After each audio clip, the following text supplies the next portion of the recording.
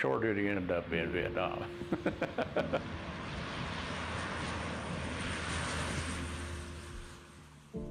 I jokingly say I was in the Navy for about 13 weeks, and the rest of the time I was attached to the Marine Corps.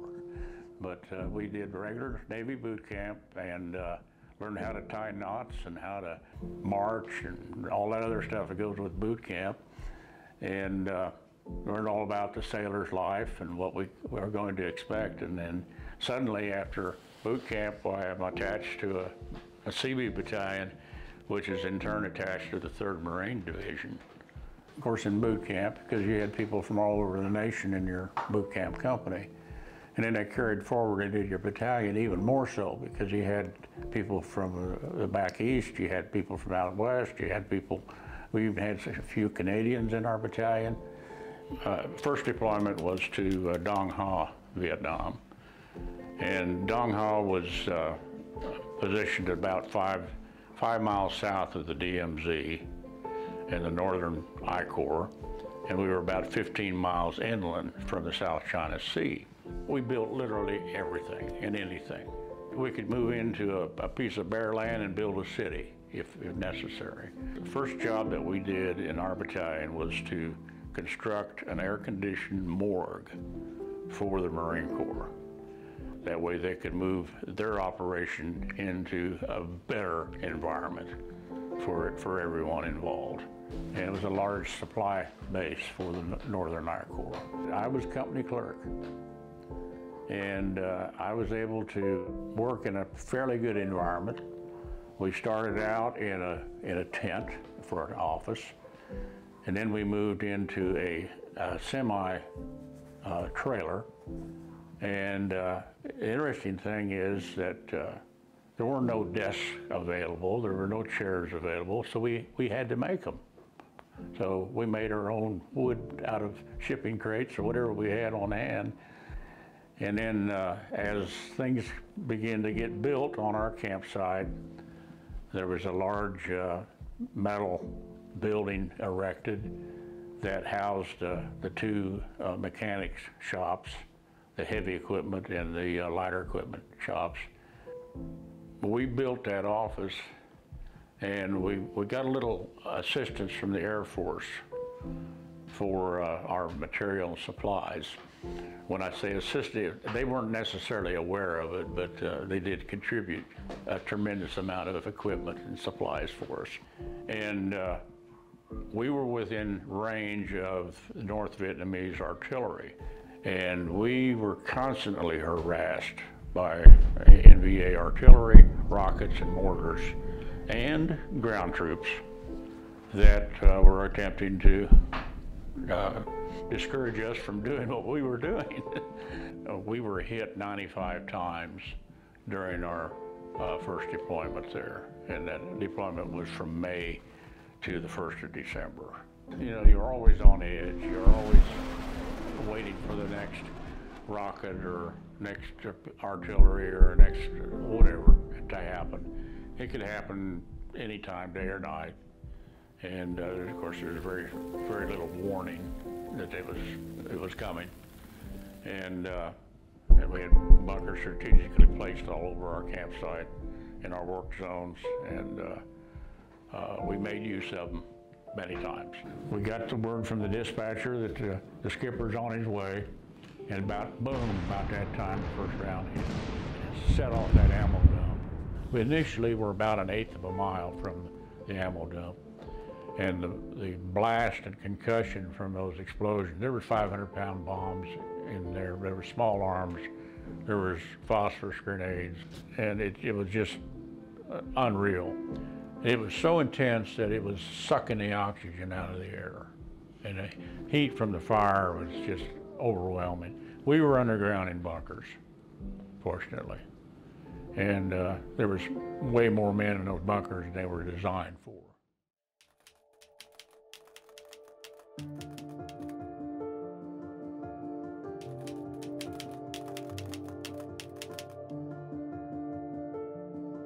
Later on in the afternoon, things kind of quieted down, and there was a 1.5 deuce truck parked out there close by, and it had been running all this time, idling. We all piled on the deuce and a half and drove it about half a mile away to where our living hooches were. And we went down into our bunkers at our hooches because we didn't know what was going to happen. All scrunched up in that bunker, it was just a trench in the ground with a cover over the top of it. All my extremities went numb, and finally they gave us an all clear. We could come out of the bunkers, and blood started circulating. Well, my little finger felt like someone had smashed it. I mean, it was horribly painful, and it was swelled up big. So the next day I went to sick bay, and the doctor looked at it and he said, well, you must have some kind of an infection there. We're going to drain it. So they sliced it open and exposed the bone and drained the finger. And he sent me back on regular duty. Next day I was filling sandbags with sand from the river, which the river was used for the sewer. I developed an infection, serious infection, which turned into gangrene. Our battalion doctor was trying to treat it and wasn't having much success, and finally he said, I'm going to have to medevac you. You need some better care than that. And they flew me to Seabee, and it was the siege of Compiègne was going on at that time, and it was being overrun, and Marines were amassing a lot of casualties. Of course, they had priority over me. I was still ambulatory. And there was a priest walking around giving last rites, and he spotted me and says, come help me. He said, you at least got one good arm, because I was in a sling with my bad arm. I finally got to see a doctor, and the surgeon said, well, you need to be here at 8 o'clock tomorrow morning. We're going to take your arm off. And he showed me where matter of fact, he took the ballpoint pen and drew a mark where he's going to cut it, leave a stub. So I remember him saying, we can put a prosthesis on that. He says, you'll be fine. He says, your war's over. You'll be going home. But he said, be here tomorrow morning. We got to take that arm off. So I went back to the ward, and there was a Navy corpsman in charge. And he looked at me and he said, what are they going to do? And I said, they're going to take my arm off. And he said, there's a medevac plane leaving at 0600 tomorrow morning. And he turned around and walked off. And I thought a little bit, and I started to ask him. He said, I didn't say anything. He denied he said it. Well, 6 o'clock that next morning, there was that airplane out there. It was being loaded with medevac personnel. And they were stacking litters 5 high in that C-130 cargo hold. I got on board. There's 4 seats in that aircraft to sit on. There was 4 nurses. I took one of the seats. They closed the doors of the aircraft. We're taxiing to the runway. The captain, the head nurse, approached me. She said, what are you doing on my airplane? And I started to tell her, and she got closer, and she sniffed. She says, I know what your problem is. I can smell it. Well, gas gangrene has got an odor. And she said, there's a specialist in Da Nang, but we're going to Japan. I said, okay. She said, do you have any orders, any paperwork? I have nothing. I'm just on the airplane. How'd you get on here? I said, oh, I just took a chance. And the plane landed at Da Nang. I was escorted off by 2 MPs. Thought I'm probably going to the stockade. They probably got me AWOL, whatever. They dropped me off at an Air Force hospital, and I eventually get treatment about 3 o'clock the next morning.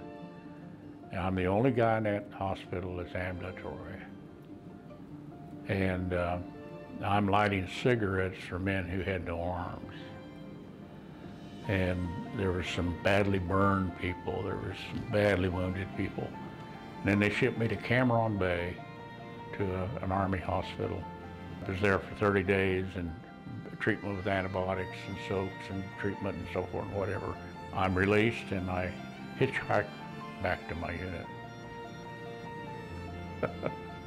And I show up to my duty station, walk into my office, and they says, "Where you been?" "Oh, that's right, you got medevac." There again, no paperwork, no records, nothing. And like I had been gone for a weekend. Bizarre. Vietnam was bizarre. One of the least desirable watches was a listening post watch, because that usually meant you were by yourself, you were out in the middle of nowhere, sitting there on a pile of sandbags. I've got a .45 caliber pistol because I'm a company radioman, so I'm assigned a radio anyway. So during combat operations, that's what I did. I was company radioman, and I was instructed to maintain radio silence unless something serious happened, and then be very discreet, be very careful. So I thought I heard a bugle call way off in the distance, but I wasn't sure. Maybe I had dropped off a nap, dropped off asleep. I don't know. You think about Vietnam, it's dark. The only light you have is the stars and the moon, and it's quiet, so sound carries a long distance. I heard it again a little bit later. Then I heard an answering call.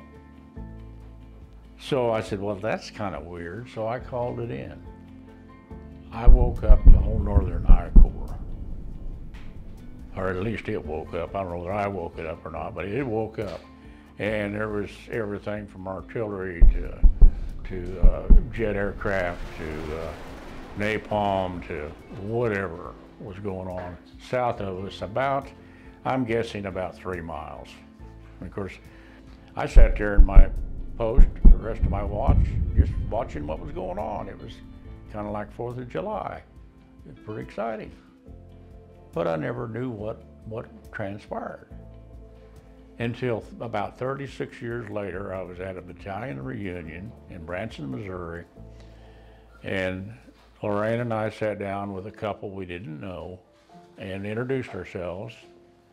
And then he said he served as battalion radioman during combat operations. I said, well, that's interesting. I was company radioman during combat operations. And he said, what was your call sign? I said, Legend Alpha 6. And he dropped his fork. He said, you were Legend Alpha 6? I said, yeah. He said, do you remember the bugles? And I said, well, yeah. He said, do you know what that was all about? I said, no. He said, man, you made history that night. He said, you should be in the book. I said, what are you talking about? He said, that was verification of regimental strength of the NVA, North Vietnamese Army, that were massing up to make an attack on Dong Ho Combat Base, the base where I was at. And he says, you're the first one that heard the bugles and reported it. And they used bugles to communicate. And all the various battalions were massed up in different areas, apparently, the way I understand their technique.